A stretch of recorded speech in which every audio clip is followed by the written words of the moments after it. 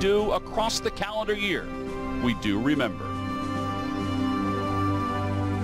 Hi, everybody. I'm Tom McCarthy. I'll be joined in just a little bit by Ben Davis and Greg Murphy. As Harry Kalas said, 6 days after the attacks on September 11th, we are here in the cradle of liberty, Philadelphia, Pennsylvania, where we're calling today's game while the Phillies are down in South Florida getting set to take on the Miami Marlins. Usually, ballparks are filled to the brim. At least this one usually is, as we honor those who had the most tremendous of sacrifices on that day, and we honor their memories as well. And then we play baseball, just as we will do today with Game 2 between the Phils and the Miami Marlins. So let's talk about some of the things that have already happened today when it comes to the Phillies. We've got roster moves. In fact, Joe Girardi has made a handful of adjustments to his roster. Ronald Torreyes had his contract selected from Lehigh Valley. Adam Morgan's been reinstated onto the injured list. And then Ramon Rosso has been added as the 29th man for the doubleheader. There's a good chance he starts Game 2 today of this doubleheader. Neil Walker, meanwhile, has been designated for assignment.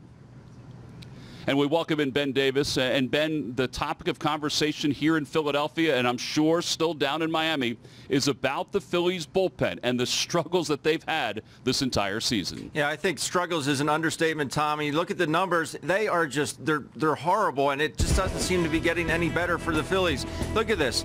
Most blown saves with 9. Last in ERA, a 7.35 ERA. That is just, it's unconscionable that it's that high. Most home runs allowed. The highest batting average at 330 and the fewest innings pitched at 127 and a third. The starting pitchers have done their job for the most part. It's just this bullpen that continues to implode for the Philadelphia Phillies, and we were able to catch up with the Philadelphia Phillies catcher, JT Realmuto.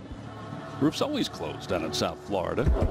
Let's take a look at the Phillies lineup, brought to you by Xfinity, the fastest internet in Philadelphia. Andrew McCutcheon leads it off in left field, then Rhys Hoskins. Bryce Harper hits third, JT hits fourth.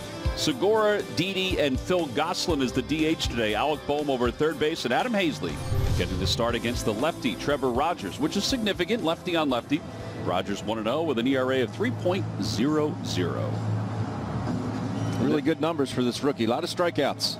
Marlins feel like he's got a chance to be really good. It's part of the reason why they felt like they could trade Caleb Smith.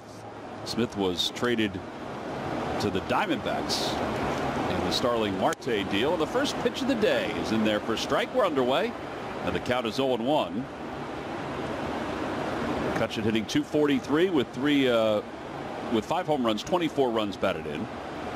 1 for 5 last night. Brought to you by Xfinity, the fastest internet in Philadelphia. It's pretty much the same lineup as last night with the exception of Chad Wallach. And that means that Starling Marte is in and hitting second. See his career numbers against the Phillies. We'll talk more about that during this game because they're staggeringly good, not only overall, but there's a couple of years that really stand out. And they'll face Phillies right-hander Aaron Nola. Nola 4-3, 2.74 earned run average. He's coming off a really tough start against the Mets where he had no command of his fastball and quite honestly didn't have command of his curveball either. Now, and the defense let him down as well. 3-pitch pitcher, you got to have at least 2 working, and he didn't have 2 of them working that night. Look for him to bounce back tonight. I'm not saying he's got to throw a complete game, Tom, but he's got to go 7.